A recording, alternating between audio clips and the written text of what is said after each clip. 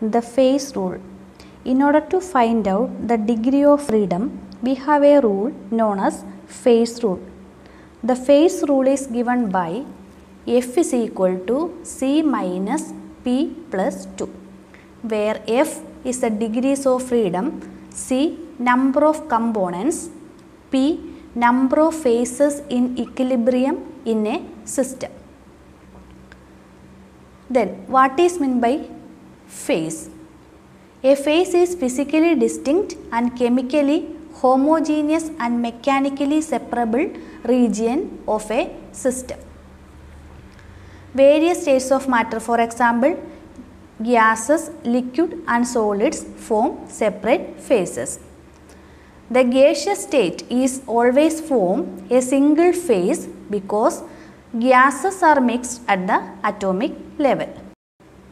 In the case of liquid solution, we can form a single phase. For example, if salt is dissolved in water, the water molecules, sodium ions and chlorine ions are mixed at the atomic level in the solution. But in the case of a liquid mixture such as oil plus water, we cannot form single phase because there is no mixing at the molecular level. In the case of solids, different chemical compositions and different crystal structures are possible so that a solid may consist of several phases. If we mix solids at the atomic level, we can form a single phase. By the phase rule or Gibbs phase rule, we can calculate the degree of freedom.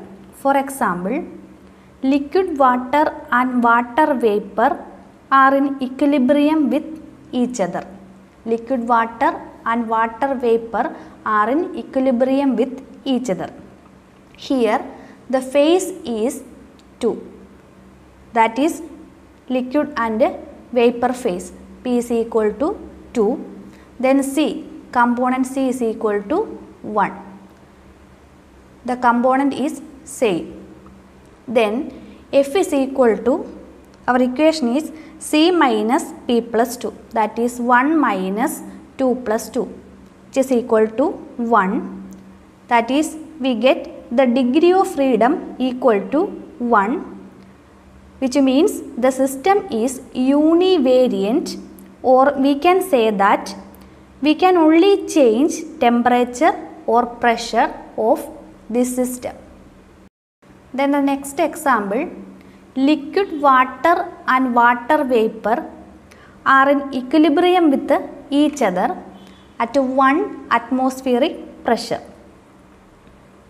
Here pressure is constant, which means one variable is already constant here. So the phase rule becomes F is equal to C minus P plus 1, because one variable pressure is already constant here.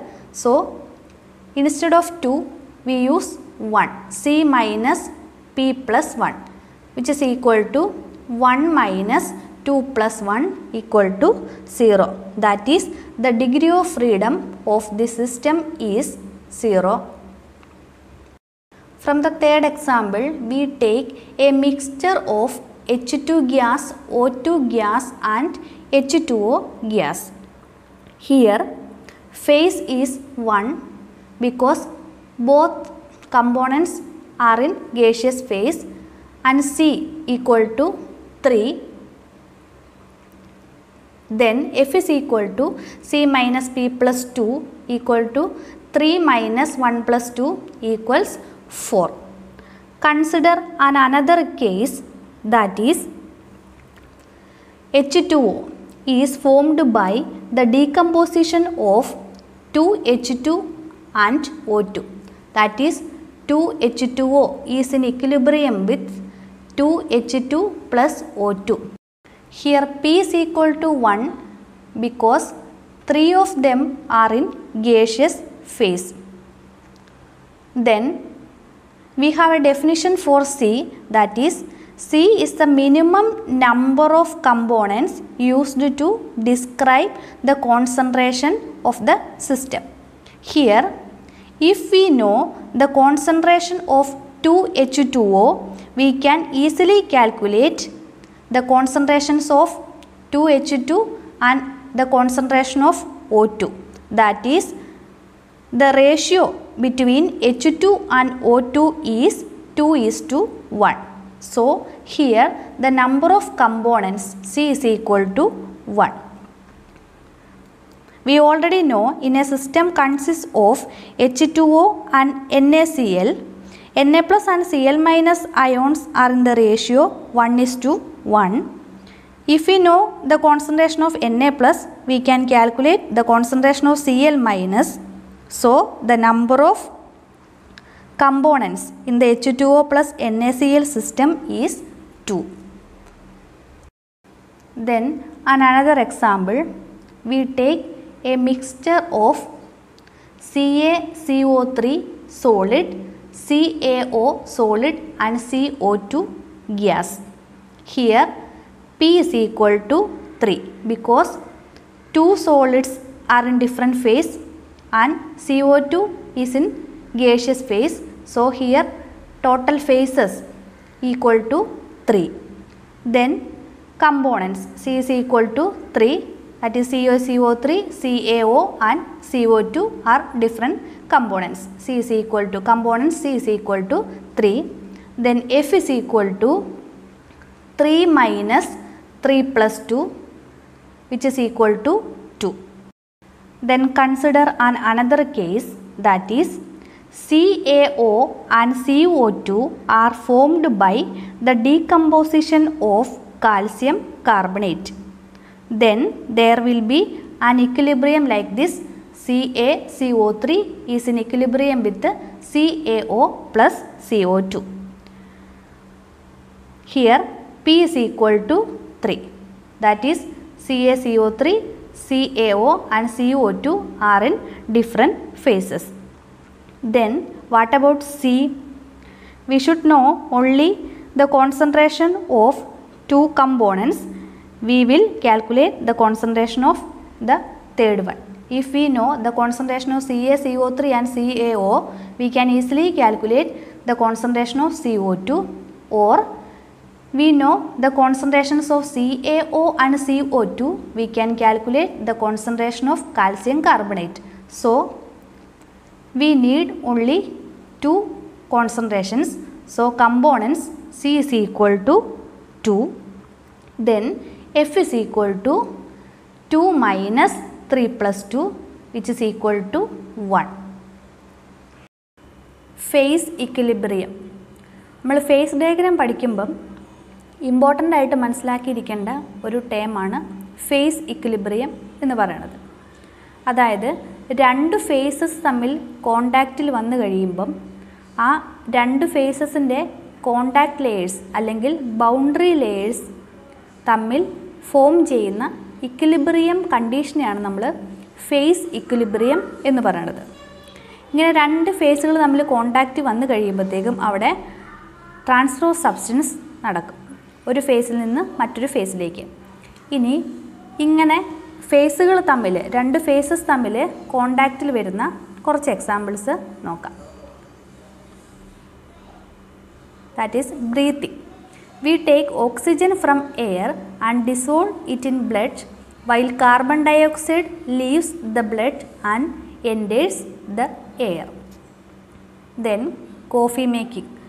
Water soluble ingredients are leached from coffee grains into water. Then stain removals. Applying of cleaning fluid to dissolve and thereby remove the greasy spots or stains. രണ്ട് faces തമ്മിൽ കോണ്ടാക്റ്റിൽ വന്ന് അവിടെ exchange of substance നടക്കുന്ന ഏതാനും situations ആണ്, ഏതാനും daily life examples ആണ് ഈ പറഞ്ഞിരിക്കുന്നത്. ഇനി ഫേസ് ഇക്വിലിബ്രിയം എസ്റ്റാബ്ലിഷ് ചെയ്യുന്ന സ്റ്റെപ്സ് എന്തൊക്കെയാണെന്ന് നോക്കാം. The transfer of substance occurs because when two phases are brought into contact, they tend to exchange their constituents until the composition of each phase attains a constant value. നേരത്തെ പറഞ്ഞതാണ്, അതായത് രണ്ട് faces തമ്മിൽ കോണ്ടാക്റ്റിൽ വന്നു കഴിയുമ്പം അവിടെ ഒരു ഫേസിൽ നിന്ന് മറ്റൊരു ഫേസിലേക്ക് സബ്സ്റ്റൻസിൻ്റെ ട്രാൻസ്ഫർ നടക്കും. ആ ട്രാൻസ്ഫർ എന്ന് പറയുന്നത് രണ്ട് ലെയേഴ്സിൻ്റെയും കോൺസ്റ്റുവൻസിൻ്റെ കോമ്പോസിഷൻ സെയിം ആകുന്നത് വരെ ഈ ട്രാൻസ്ഫർ നടക്കും. അപ്പോൾ അങ്ങനെ സെയിം ആയി കഴിയുമ്പോഴത്തേക്കും ആ ബൗണ്ടറി ലൈൻ ഒരു കോൺസ്റ്റൻറ്റ് സിറ്റുവേഷൻ അറ്റൈൻ ചെയ്യും. അതായത് ആ സ്റ്റേറ്റ് അല്ലെങ്കിൽ ആ ഫേസസ് ഇക്വിലിബ്രിയത്തിലായെന്ന് പറയാം. ഇനി രണ്ടാമത്തെ സ്റ്റെപ്പ് എന്ന് പറയുന്നത്, ഇനി ഈ രണ്ട് ഫേസസ് ഇക്വിലിബ്രിയത്തിലായി കഴിഞ്ഞാലും ആ ബൗണ്ടറി ലെയറാണ് ഇക്വിലിബ്രിയത്തിലാവുന്നത്. രണ്ട് ഫേസും രണ്ട് ഫേസായിട്ട് തന്നെയാണ് നിൽക്കുന്നത്. അതായത് രണ്ടിൻ്റെയും കോമ്പോസിഷൻ ഡിഫറൻ്റ് ആയിരിക്കും. അതുകൊണ്ട് തന്നെ നമുക്ക് ഈ രണ്ട് ഫേസിനെയും അവിടെ നിന്ന് സെപ്പറേറ്റ് ചെയ്തെടുക്കാനായിട്ടും പറ്റും. അതിന് വേണ്ടിയിട്ട് നമുക്ക് പല മെത്തേഡ്സ് യൂസ് ചെയ്യേണ്ടതായിട്ടുണ്ട്. ഫോർ എക്സാമ്പിൾ, മിക്സേഴ്സ് തമ്മിൽ സെപ്പറേറ്റ് ചെയ്യാനായിട്ട് നമ്മൾ യൂസ് ചെയ്യുന്ന മെത്തേഡ്സായ ഡിസ്ലേഷൻ, extraction and other face contacting operation. ഇനി ഈ രണ്ട് ഫേസസ് തമ്മിൽ കോണ്ടാക്റ്റിൽ വന്ന് ഇക്വിലിബ്രിയത്തിലായി കഴിയുമ്പം അതിൻ്റെ കോമ്പോസിഷൻ എന്ന് പറയുന്നത് എന്തിനെയൊക്കെ ഡിപ്പെൻഡ് ചെയ്തിരിക്കും? അതിൻ്റെ temperature, pressure and chemical nature and concentration of substance in the mixture etcetera. അതായത് രണ്ട് ഫേസസ് തമ്മിൽ ഫേസ് ഇക്വിലിബ്രിയത്തിലാണെന്ന് പറയുമ്പം അവിടെ നമ്മൾ കൺസിഡർ ചെയ്യുന്ന പാരാമീറ്റേഴ്സ് എന്ന് പറയുന്നത് temperature, pressure, chemical nature of the substance and the concentration of substance.